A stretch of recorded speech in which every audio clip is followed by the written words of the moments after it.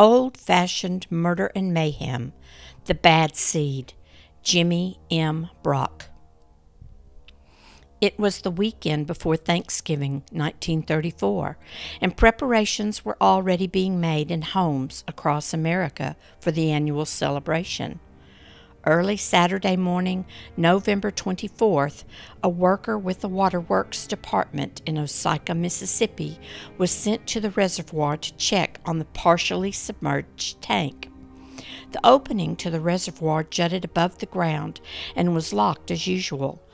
However, the employee noticed the ground had been disturbed and blood was pooled in various places on and around the tank. Following the trail left in the grass, he was horrified to discover the badly mutilated body of a man sprawled on the ground not far from the tank. His skull was crushed, and his face and throat had been slit. Cigarette ashes were dropped on his bloodied face, indicating the murderer had been smoking as he stood over the victim. Suddenly terrified, the employee fled from the scene to report the grisly discovery. Welcome to another episode of Old-Fashioned Murder and Mayhem. I am your host, Mindy Hudson, bringing you stories of true crime and scandal with a twist of genealogy. This month's story is The Bad Seed, Jimmie M. Brock. Oftentimes, the family tree in rural southern towns more closely resembles a vine, with its branches twisting back and forth among the few surnames who reside in the vicinity. The ties that knit these families together can be very strong and sometimes very deadly.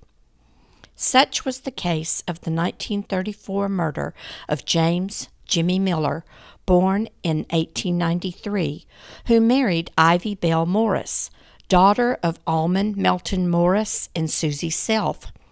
The Miller family made their home in Mount Hermon, Louisiana, which is located on the toe of the boot-shaped state in Washington Parish, straddling the Louisiana-Mississippi border.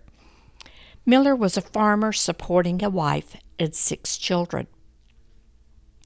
Ivy Bell's first cousin, Mabel Morris, was the daughter of Ivy's uncle, James Alex Morris, with his second wife, Evie Barker. In January 1930, Mabel married James Monroe Jimmie Brock, one of 9 children born to William Boyd Brock and Beulah Dean Fortenberry. Just like most of the residents in the communities of 1930s rural Louisiana and Mississippi, Jimmie Brock also made his living tending a small farm. The alarm concerning the bludgeoned body found near the Osaka, Mississippi reservoir spread like wildfire throughout the small towns along the Mississippi and Louisiana border. Osaka is located about 10 miles northwest of Mount Hermon. It didn't take long before an identification was made. The murdered man was 41-year-old Jimmie Miller. Ivy Bell Miller confirmed that her husband had left the previous evening with her cousin's husband, Jimmie Brock, and another friend, J.O. Brab Alford, and the trio had been drinking heavily. What's more, Mrs. Miller claimed her husband had a large amount of money with him, over $500, which was missing when his body was discovered. In addition, the blood smeared on the reservoir tank made it apparent the assailant had planned to toss the dead body into the tank, but was thankfully unsuccessful due to the sturdy lock which held it shut. Jimmie Brock and Brab Alford were brought into the Pike County, Mississippi police station. When questioned, Brock admitted that he and Miller had been drinking with Alford the previous evening. Fueled by the alcohol, Brock and Miller got into a heated argument. Brock claimed Miller came at him brandishing a car jack, but he wrestled it away and struck Miller with it. The bloodied weapon was found at the scene. Brock panicked and tried to dispose of the body in the reservoir, but found it locked tight. He then slashed Miller's neck with a knife, almost decapitating him.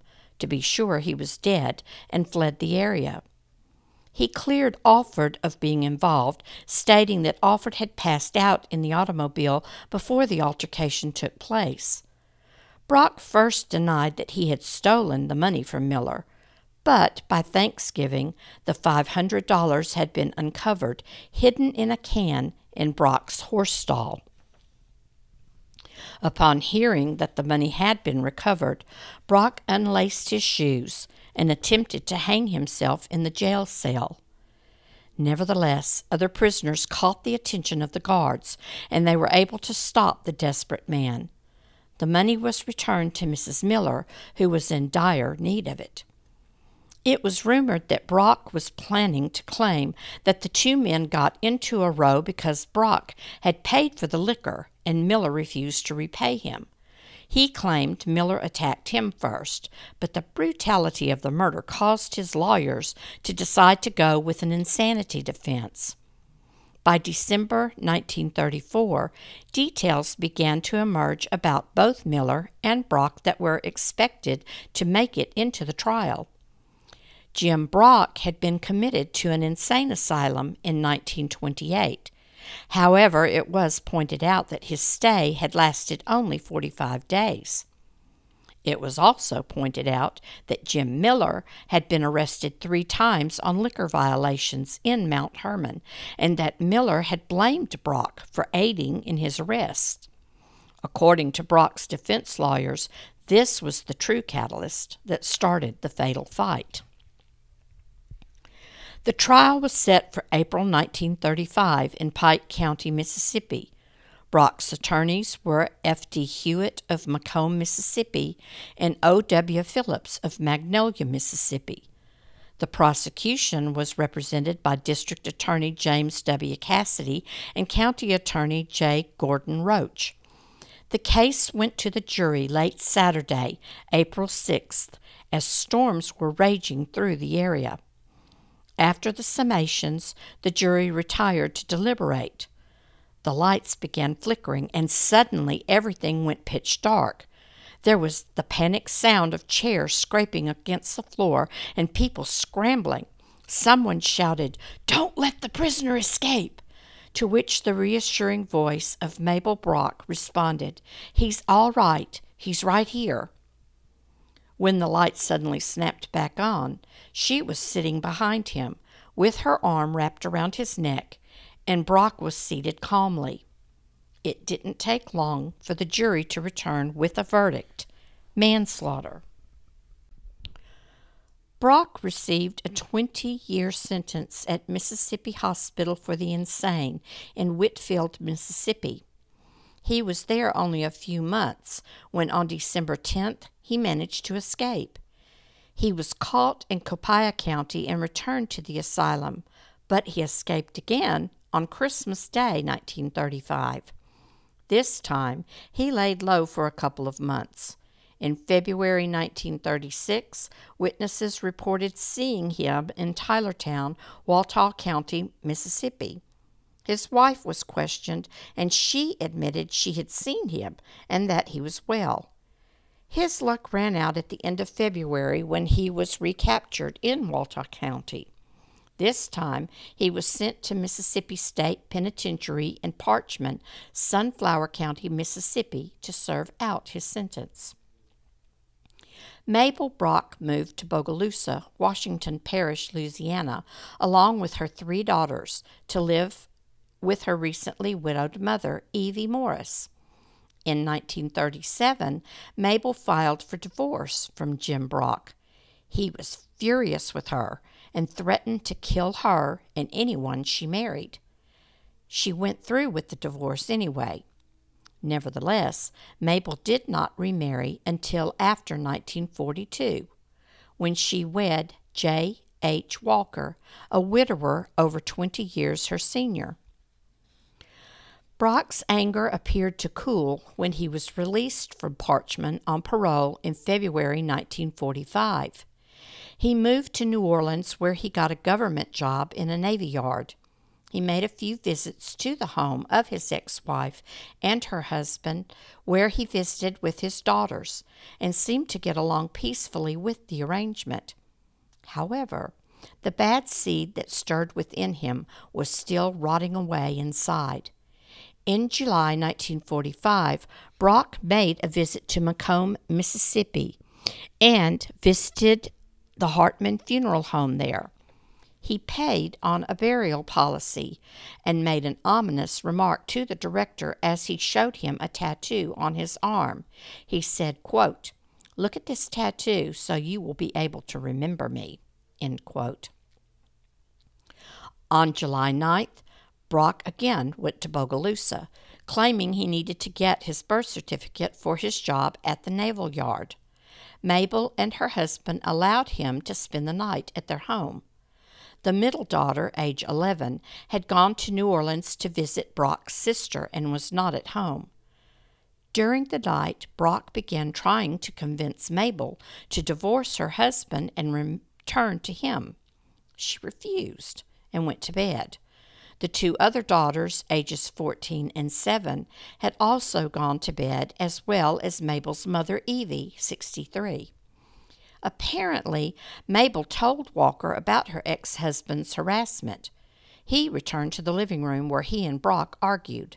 About that time, the eldest daughter got out of bed to see what was going on. Brock grabbed her by the throat and began choking her. Hearing the commotion, grandmother Evie Morris entered the room and tried to break up the fight. Brock produced a .25 automatic pistol and fired twice at her, hitting her in the stomach and neck. As she fell, she pleaded with Jimmie. Why? Brock next went into his ex-wife's bedroom. There was a struggle, but he was able to shoot her twice, killing her. She was 36. Completely hysterical, both children fled the house. Walker also got out and ran toward his brother-in-law's home, which was a short distance away. He never made it. Brock followed him and shot him in the garden. When the police arrived, the Brock children were too upset to convey what had happened. It was late at night as the authorities arrived at the gruesome site and tried to make sense of what had gone on. The little house was filled with signs of struggle, blood, and bodies. Walker's body lay nearby in the vegetable garden. Jimmie Brock had run into a cornfield, and when the police began closing in, they heard gunshots. Thinking he was firing at them, they decided to wait until the sun came up to flush him out. However, Brock had shot himself twice in the chest and succumbed to the wounds. The July 13, 1945 edition of Bogalusa Enterprise, an American newspaper, cited that between 700 to 800 people attended the funerals of the slain family. A joint funeral for Mabel Walker and her mother Evie Morris was held at the Mount Hermon Baptist Church. The interment was in the church cemetery. Mr. Walker's funeral was held at Mount Olive Baptist Church near Bogachito, Mississippi. Family members of Jim Brock quietly claimed his body and took him away, but the notoriety of his life drew a large crowd. The funeral was held at Silver Springs Baptist Church in Pike County, Mississippi. Of the 9 children born to Boyd and Beulah Dean Brock, Jimmie was the only one who caused so much grief. One newspaper even claimed that the 1923 death of Boyd Brock was due to a blow on the head by a hammer in the hands of his son Jimmie. However, no proof has been found to substantiate this claim. Following the tragedy, the Brock girls were raised by foster parents, George and Estelle Long. As for the widow of Jim Miller, Ivy Bell Morris married Henry Davis, who helped raise her children. In April 1954, Henry was working in the field and died of a heart attack. Having experienced so much tragedy in her young life, Ivy died of self-inflicted wounds 3 months later. She was 54. Thank you for listening to this episode of The Bad Seed, Jimmie M. Brock. Please be sure to like, subscribe, and comment. See the description box for more information about the resources used. Join me again on the 1st of next month for another episode of Old-Fashioned Murder and Mayhem.